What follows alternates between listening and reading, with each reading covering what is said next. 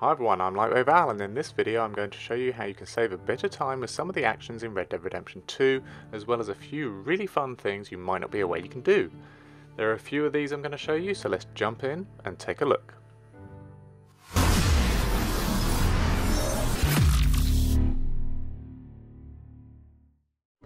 I don't know about you guys, but I've been playing a lot of Red Dead Redemption 2, and sometimes the game can go at kind of a slow pace.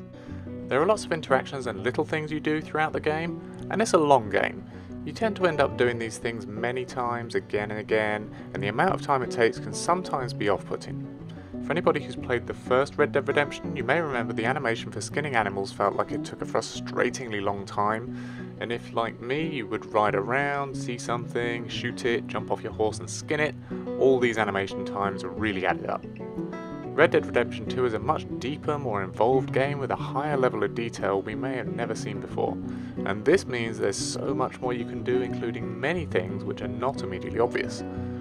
Some of these things may have value, and some others may just be for fun and look cool, but in a game this good looking, we kind of want control over some of this kind of stuff, right? So pay attention guys, because I'm going to rattle through these for you, and I'll also put a reference to each of these with a timecode in the description below. First up, when I'm playing I refer to the map a lot, but did you know you don't have to pause, wait for the animation, and then select the map? Clicking the same button twice is about as simple as it gets to select the map, but that extra animation and button press does take time and adds up over the hours and days you'll be playing. Just hold the pause button to jump straight to the map. Easy. Next up, when you're in situations where you're chasing someone down, for example a witness who's seen you commit a crime, or maybe a bounty, or anyone who's running away from you because you're just so damn intimidating, you could attack them with your gun or throwing weapons, or you could lasso them, but there's another option. You could try firing a warning shot into the air to get their attention and try and stop them. To fire a warning shot while aiming, hold up on your D-pad before you fire. This will point your gun up in the air before you take that shot. Can't say I've had much luck with this having any effect on anybody, but the option is there and it's worth a try, and hey, if you don't know about it you can't use it, right? Now I'm going to show you a couple of cool horse maneuvers that you unlock as your bonding level with your horse increases. The game explains these to you on screen when they're unlocked, but it doesn't hang around for long and you may have easily missed these pointers. First up, your horse will rear up when it feels really distressed and may even throw you off before running away, for example in the presence of a predator. But when you unlock horse bonding level 2, you can manually rear your horse when stationary by holding RB and pressing X, or R1 and pressing square. This is really nice if you're trying to capture a cinematic vista at the top of a cliff or mountain. It just looks really cool. When you unlock level 3, you can perform skid stops and skid turns on your horse, which are not only quicker but also look great too. While galloping, and it has to be done while galloping, press RB and A, or R1 and X in a straight line to perform the skid stop, and the same buttons while turning to pull off a skid turn. If you really want, you can use the same buttons while stationary to turn your horse on the spot. I guess that could be handy if you're trying to precision park at a hitching post or something. The level 4 manoeuvre is supposed to drift while galloping, but is not nearly as cool or as useful as the other manoeuvres unless you like to get your horse to square dance, but you can get your horse to sidestep or drift by holding X or square and using left or right.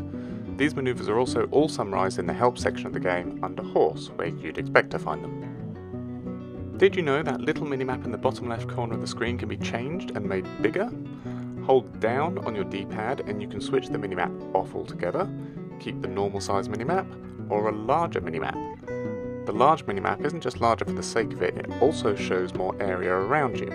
There's also the option just to show a compass instead of a minimap, and it's worth knowing that if you go hardcore and turn the minimap off, you can tap down on the D-pad to show it briefly. I love rocking the larger minimap, it feels so much better. Now, when you're away from your main camp, setting up a little fire, cooking some of your catches, and doing basic crafting is really handy, but man does it take time. Let's speed things up a little bit. For starters, you can hold Y or triangle to rest instead of selecting it from your action wheel. When Arthur begins cooking something, try holding A or X to speed it up. This way, you'll find you get a lot more recipes cooked in a much shorter time and you can be on your way again. Another thing you can speed up, which you may think, who cares, is climbing ladders, or more specifically, using gravity to your advantage when climbing down ladders. You'll come across some pretty long ladders at certain points in the game, so being able to get down them more rapidly is another nice little time saver. After you start the climb down a ladder, press A or X to slide down it in no time. Nice. Finally, a little gun maintenance can go a long way in Red Dead Redemption 2, and the more guns you carry, the more maintenance is required. But it doesn't matter how worn a gun is, the amount of time it takes to clean and polish is always the same. Ages. Thankfully there's a shortcut to speed this up as well, and it makes things quite a bit quicker. When Arthur begins to clean a gun, hold X or square and it will be done in no time.